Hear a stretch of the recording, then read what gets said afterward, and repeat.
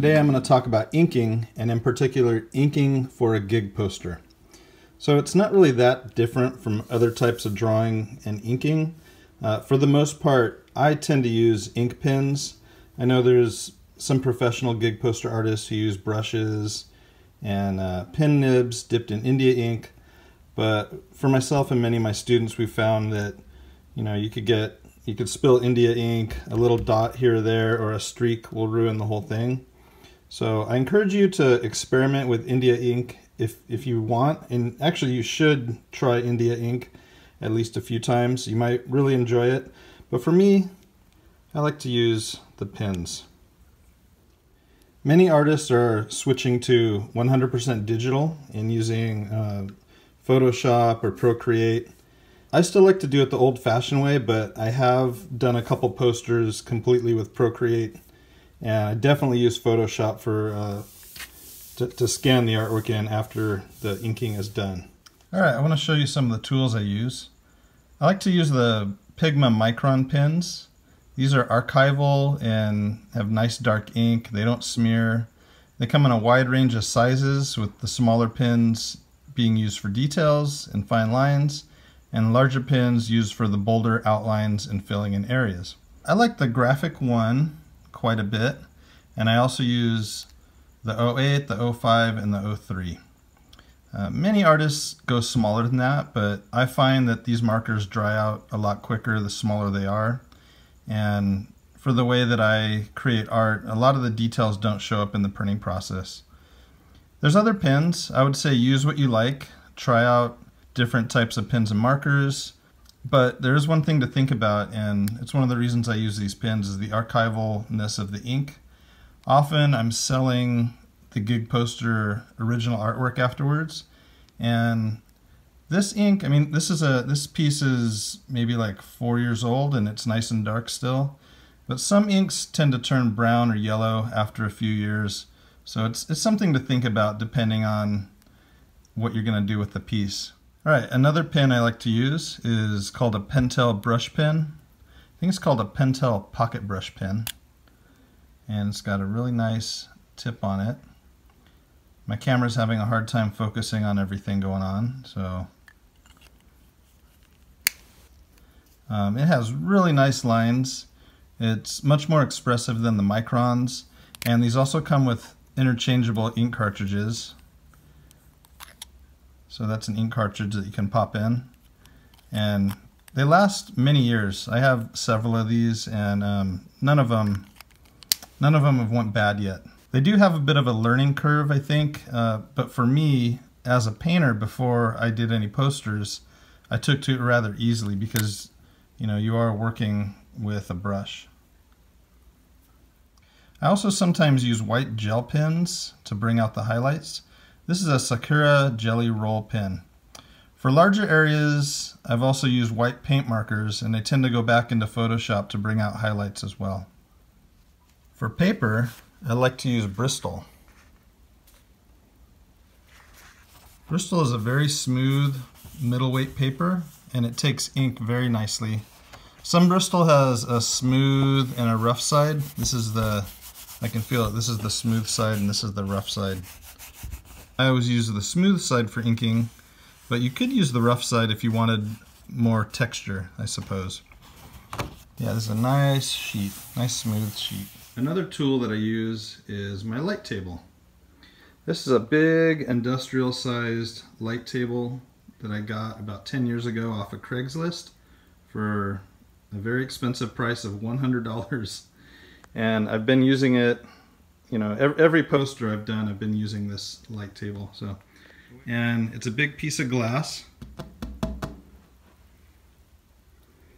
and it has a switch on the side, and it lights up. The idea is you can put something down here and then another piece over it and trace. And if you don't have a big old crazy light table like this, you can always use a window on your house. I used to use our sliding glass door as my light table, and you can just put a light outside, and if you're in a dark room, it'll work perfectly as a light table. Inking techniques come down to making lines, stippling, and filling in areas. The brush pen is really nice for expressive lines, that change size as you draw. I use it for natural objects like plants, animals, fur, fabric. I also use it to fill in areas. You can also use it for like a dagger style of shading, using the point and dragging it in kind of a uniform way.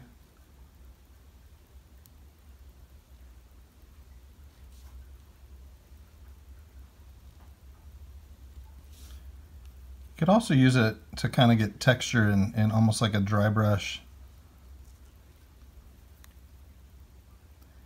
And it's very versatile.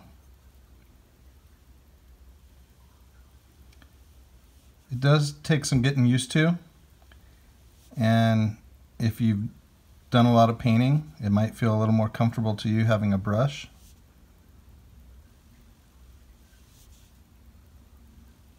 And like I said, it's one of my favorite drawing utensils for pen and ink. You don't have to worry about the mess. It's not going to drip on you, you know.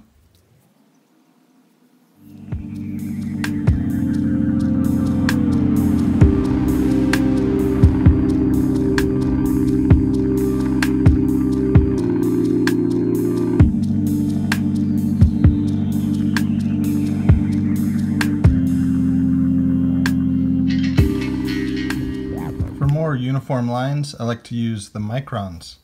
These pens are really nice for lettering or creating anything that's like man-made, a man-made object, or anything with definite detail. The Graphic One is one of my main pens I use, and it's just a really nice bold line. It's nice and uniform. You can go a little bit thinner if you're careful, but generally it's a pretty uniform line. Here's the 05,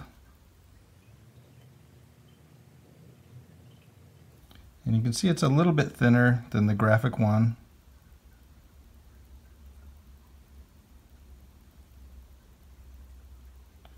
I don't know what I'm creating here. I'm just kind of making lines as I go.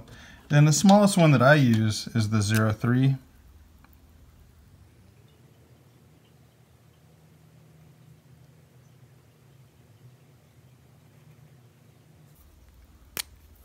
I do have a 02 here, and you can see how small that line's starting to get.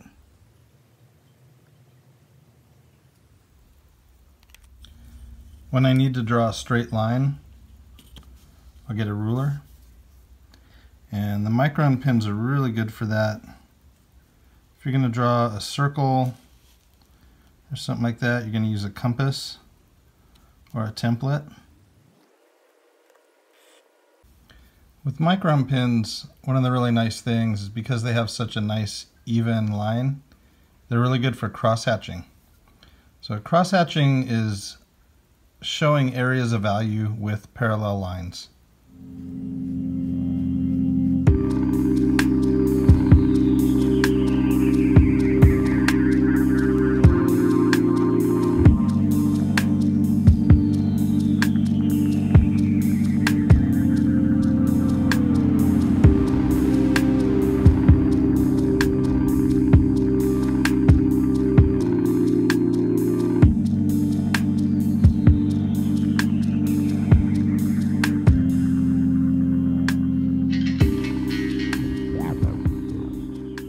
The more you go over it, the more layers of line, the darker the values will get.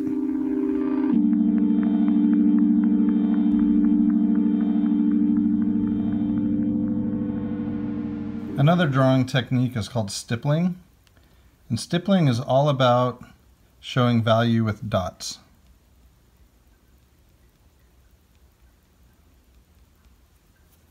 The denser the dots, the darker the area.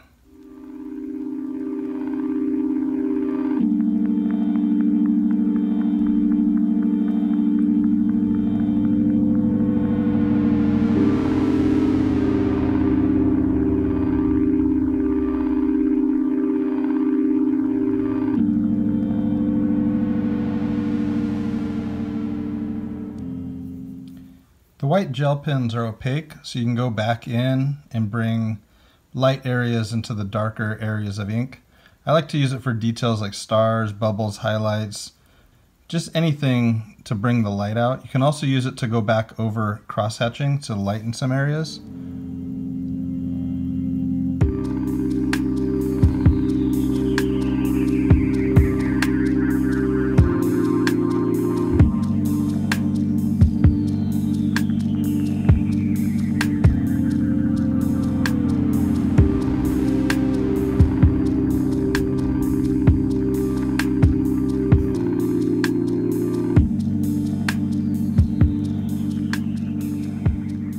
Alright, I don't know what this monstrosity is. I don't know what I created here, but it actually looks kind of interesting and weird.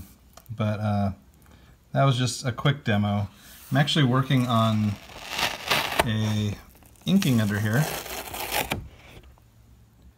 This is a page from a zine I'm working on, and I'm working on it pretty much the same way I'd be working on a gig poster, even though it's not going to be screen printed. Table on. And the spotlight off. Alright, so I have under here a drawing that I created in the computer, then I printed it up, and I'm tracing back over this. And so underneath is just some real basic stuff. And I'm going back in and kind of, this is a little different because I'm kind of making things up as I go. If I was working on a gig poster, the sketch would probably be a lot more detailed. This is kind of a little more freeform, I think. So the drawing underneath is either a full-size pencil sketch for a gig poster or printout taped together of a digital drawing.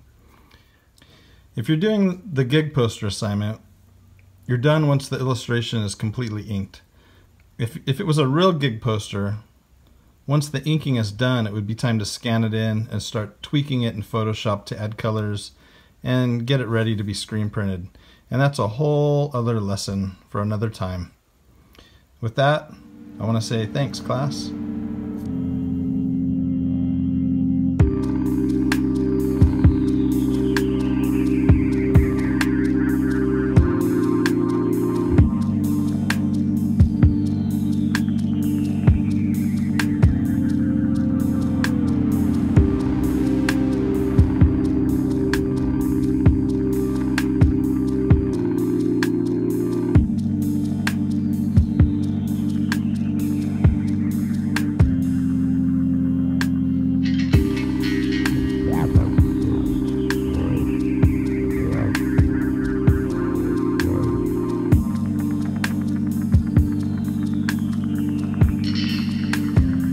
Maybe it was a Bichot Beaujolais, 1970. But in an AM upstairs on Crescent Avenue,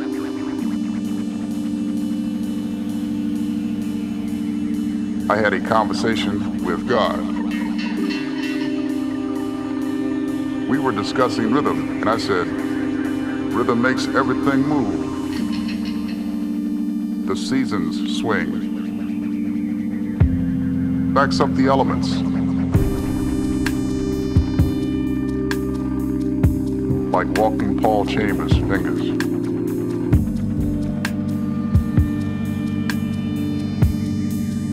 My worthy constituent.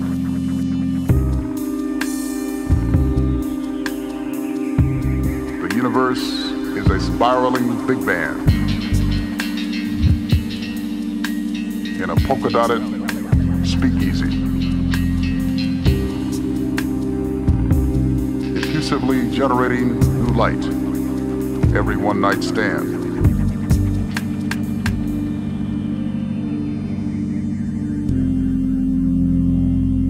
We agreed that nature can't do without rhythm.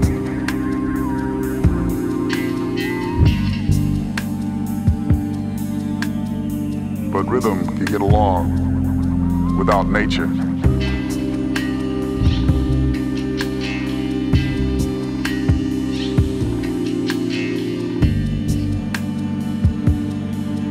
This rhythm, a stylized spring,